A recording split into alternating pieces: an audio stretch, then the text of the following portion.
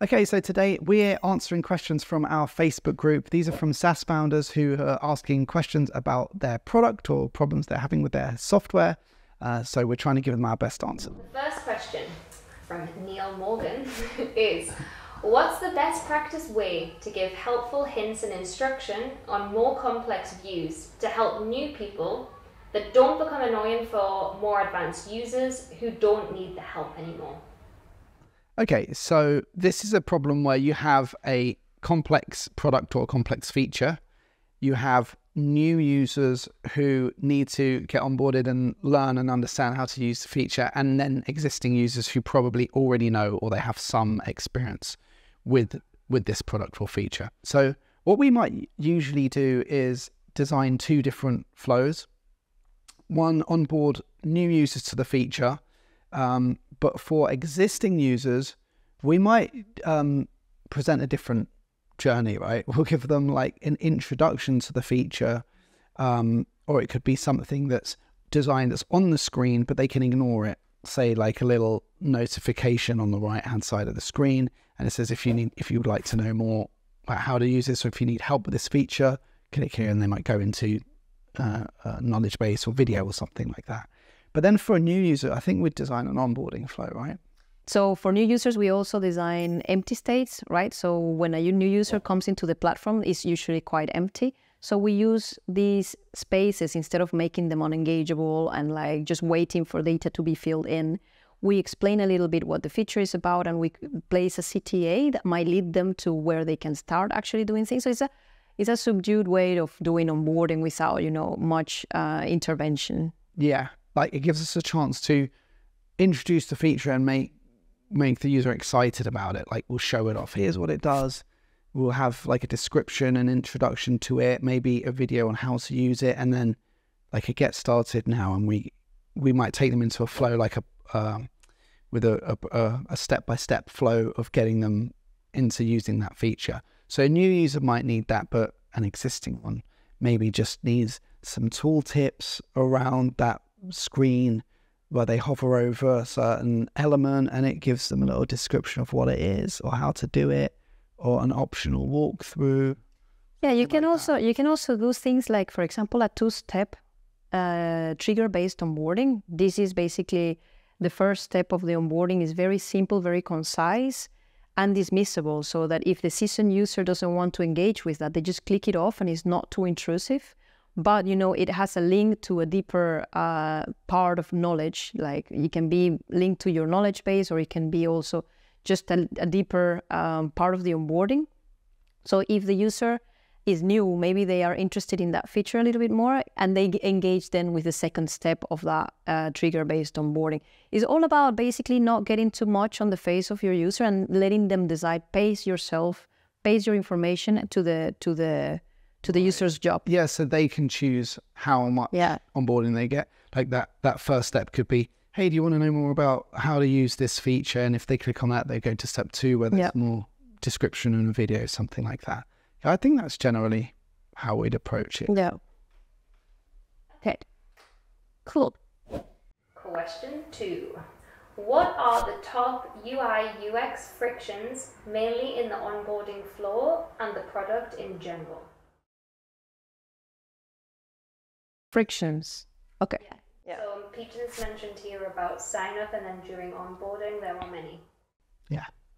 This is like a very general question. Yeah. But especially, it mentions onboarding, but then it goes into in general in a product, which could be endless, right? Yeah. So the main friction that we're always working with is, okay, first of all, it's getting users to sign up and take a free trial. So that's usually starting before they see the product on the website or even on marketing materials that they've seen.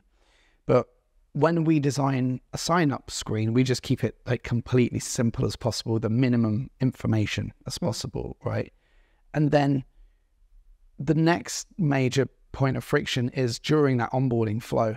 Like what we're always trying to do in general is remove as much complexity as possible, make it as simple as possible.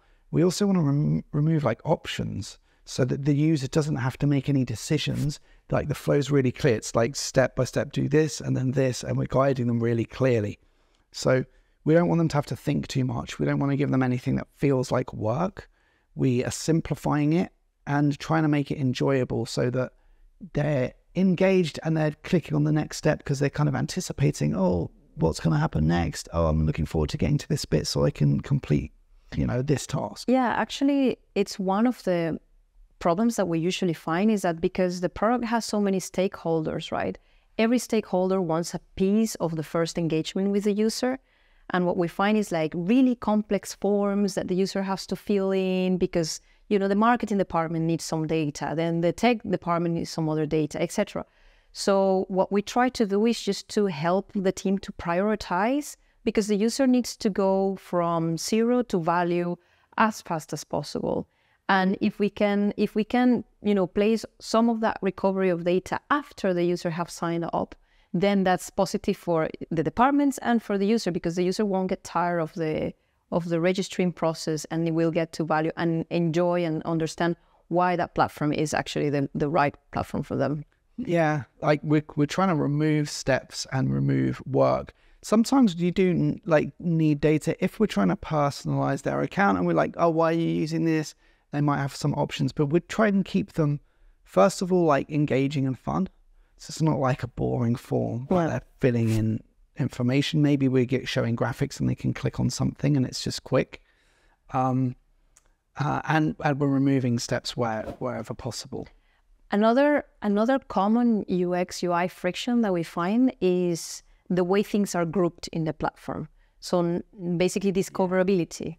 Like when you're working on your product so close all the time with your tech leads and with all of the team, you're used to some jargon that you've developed, in time. And sometimes it's difficult to step a little bit back and realize that, your new users or even your existing users, when they come in your platform, they don't really understand, the words that you've placed or in the order that you've placed. Because sometimes when you're developing your platform, you kind of start cramping things together that maybe they don't quite have to do with each other.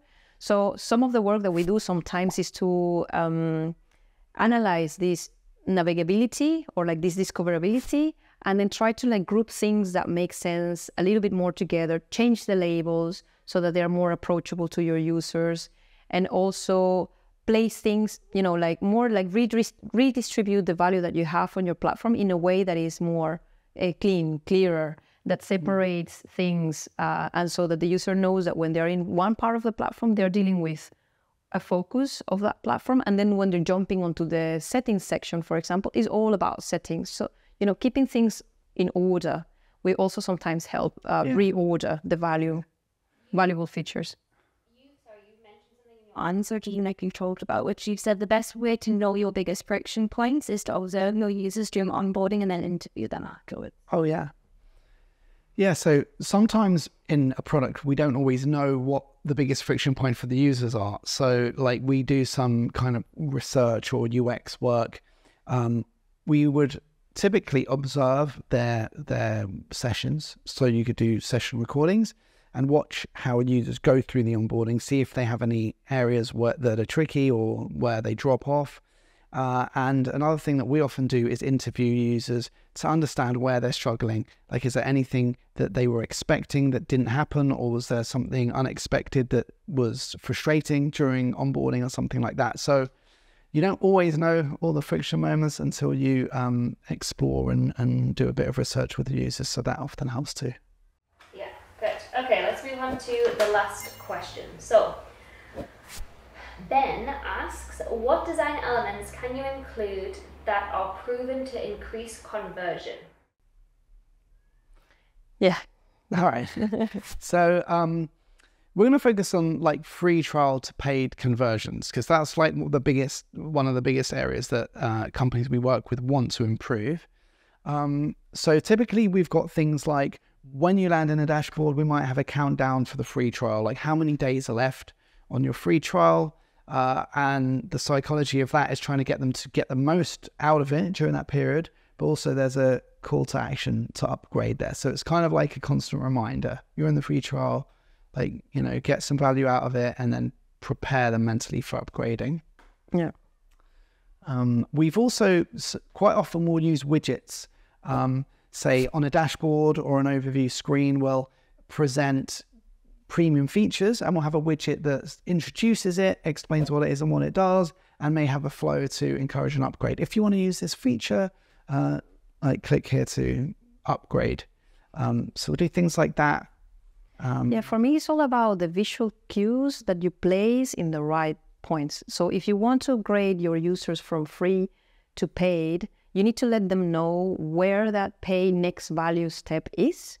And then you can place, like the visual cues can be something as simple as a little text saying this is a premium feature.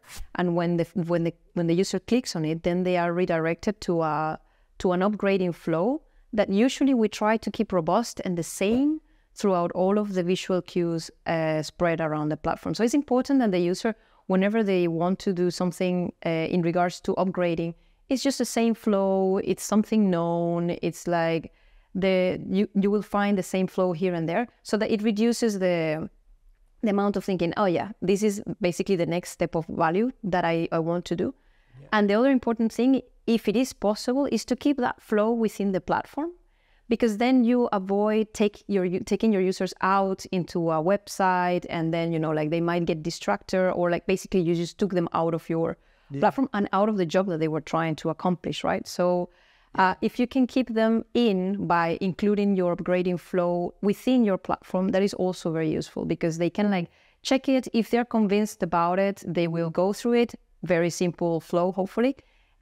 If they're not convinced at that point, that's fine. They will find another visual trigger somewhere else when they need to upgrade, but then they can go back to so we reduce the friction between the job that the user is trying to do and upgrading, right? So the frictionless it goes, the easier will be for them to... And that's part of that upgrade flow being consistent. It looks and feels like the rest of the product.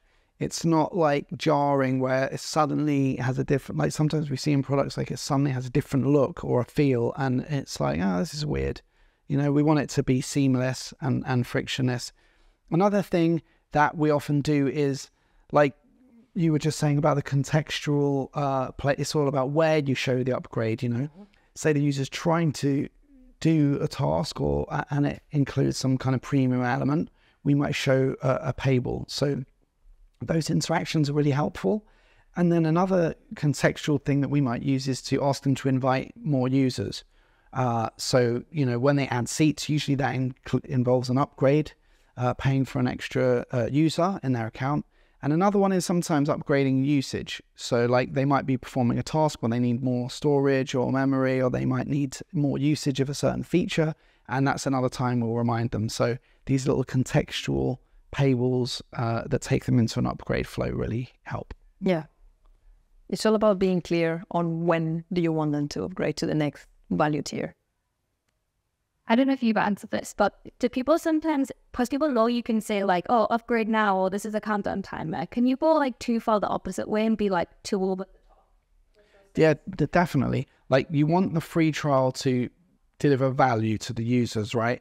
So the whole point of free trial is so that they get the sense of the feeling of, oh, this product solves our problem and we get value out of it. So we want that to be the focal point.